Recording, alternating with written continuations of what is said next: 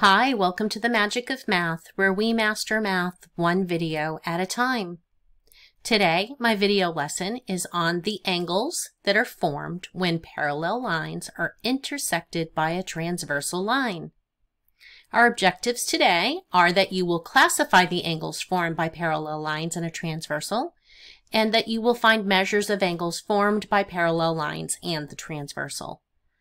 Our question that I'd like you thinking about today as I go through the lesson: can you identify a pattern formed when parallel lines are intersected by a transversal?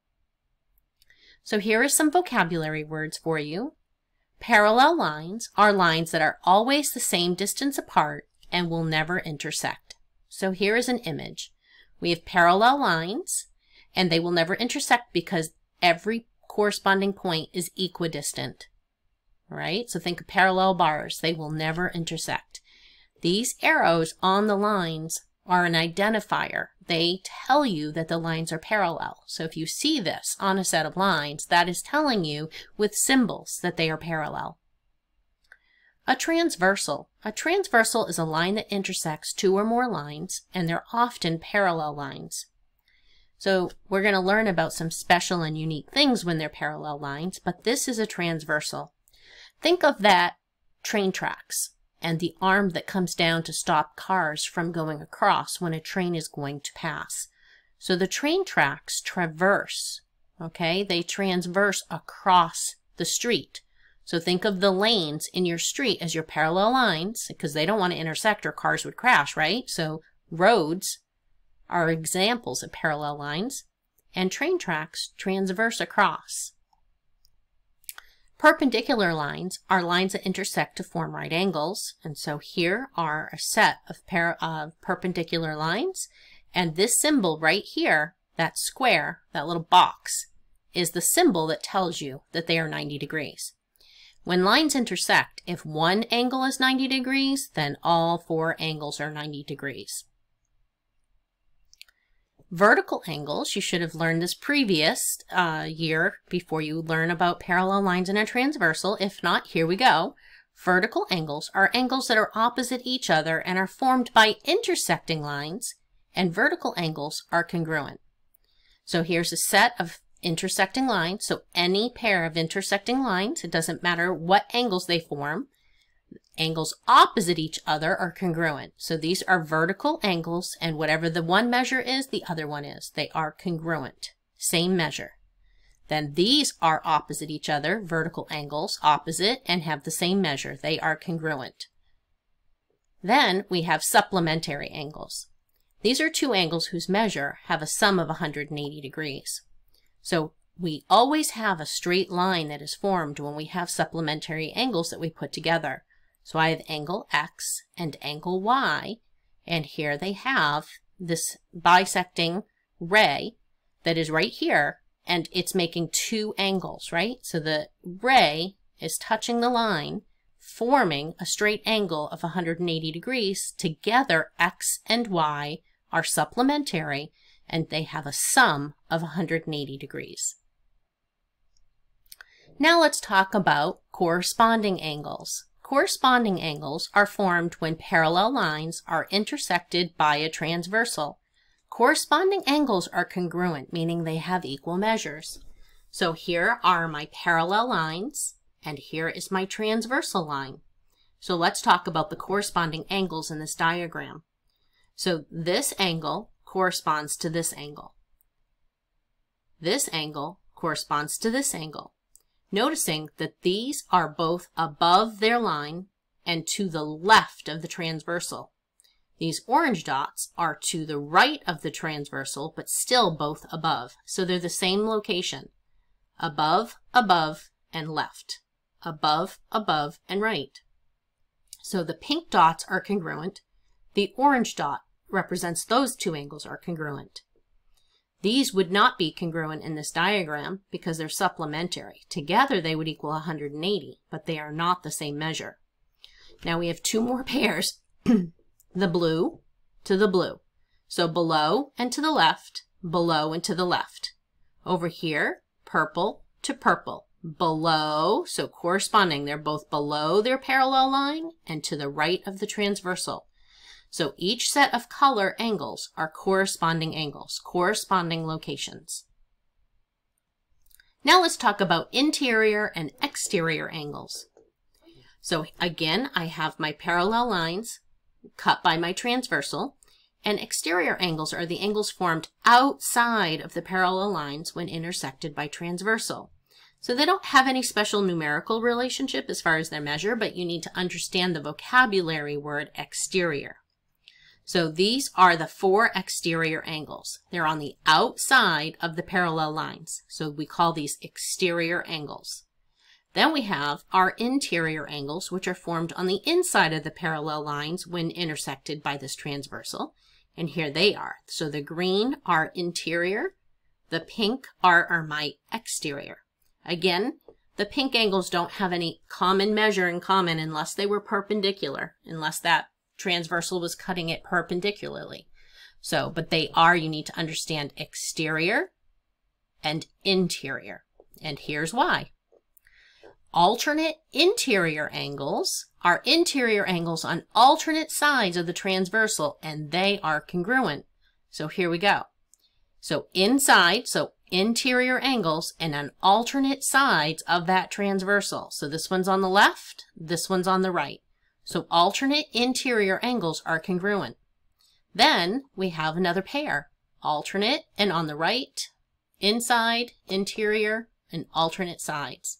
So alternate sides, interior angles. Now we have alternate exterior angles. So alternate exterior angles are exterior angles on alternate sides of the transversal, and they are congruent. So alternate sides and exterior, same measure, congruent. Alternate sides, exterior, congruent. All right, now it's your turn. I would like you to pause the video and using this diagram, write down all the pairs of angles that are corresponding angles. Please pause and come back when you're ready to check your work. Welcome back. So let's go over this. Again, we're talking about corresponding, so corresponding locations. So our first pair is angle 1 to angle 5, above the parallel line and to the left. Our next is 2 and 6, above and to the right. Angle 3 and angle 7, they're both below that line and to the right of the transversal. And then our last pair is angle 4 and angle 8, to the left of the transversal and below. So in their corresponding location, all right? So you could have listed these 4 pairs in any order, but these are the only 4 pairs of corresponding angles. Now, I'd like you to try another one. I would like you to use this diagram to name all the pairs of alternate exterior angles. Please pause the video now and come back when you're done. Welcome back. So here we go. Angle 1 and angle 7. So alternate sides of our transversal. So left of the transversal, right, and they're both exterior angles. So angle 1 and 7. And then we have one more pair. We have angles 2 and 8. They are both exterior angles and they are on alternate sides of the transversal. So the right side and the left side.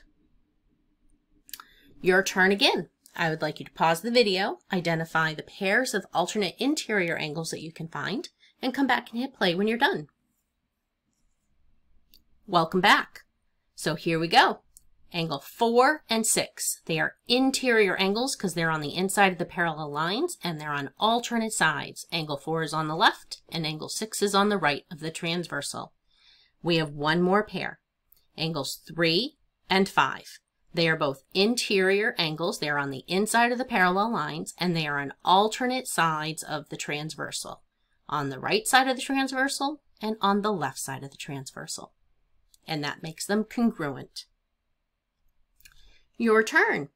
I have a diagram here where I have parallel lines cut by a transversal, and I'm asking you to find the measure of angle 1 and angle 2, given that this angle measure is 121 degrees. Please pause now and come back when you're done. Welcome back. So here's our solution. So angle 1 is a corresponding angle to the given angle. So 121 degrees and angle 1 are both in corresponding locations. They are both above and to the left. So angle 1 has the same measure as the given angle, 121 degrees. Angle 2 makes a pair of supplementary angles with angle 1. Angle 1 and angle 2 form a straight angle. So together they equal 180 degrees. So I know that angle 2 has to be 59 degrees because 121 plus 59 is 180. Another way that you could have done this is you could have found this angle and said 121 and this angle were supplementary, and then this angle was a corresponding angle to this one. Many different ways you could have justified it or explained your answer. All right, I have a big one for you now. I would like you to pause the video and find the measure of each numbered angle. So there are 7 angles here for you to find because I've given you this first one as 112 degrees. And make sure that you can justify or explain how you can verify the measure of the missing angles. So pause now and come back when you're done. Okay, welcome back. So I'm going to start with angle 2. I know that angle 2 and the given angle of 112 degrees form a straight line so that they are supplementary and have to form 180 degrees together. So I know that 68 and 112 are 180. Therefore, angle 2 is 68 degrees. Then I'm going to go to angle 4. Angle 2 and angle 4 are vertical angles, and vertical angles have the same measure. They are congruent. You could have also said that 112, the given angle, and angle 4 form supplementary angles, which makes angle 4 68 degrees. Now, angle 6, angle 4, and angle 6 are alternate interior angles, making them congruent. So angle 6 is also 68 degrees. And then angle 8 is vertical to angle 6, making it congruent. So it's also 68 degrees. Again, once you found angle 4, you could say that angle 4 and angle 8 are congruent because they're corresponding angles. So we've learned a lot of vocabulary today, and you just need to give one justification for each one. Moving on, angle 3 we know is 112 degrees because it is vertical to the given angle, making it congruent. Angle 5 and angle 3 are alternate interior angles and congruent, so it's 112 as well.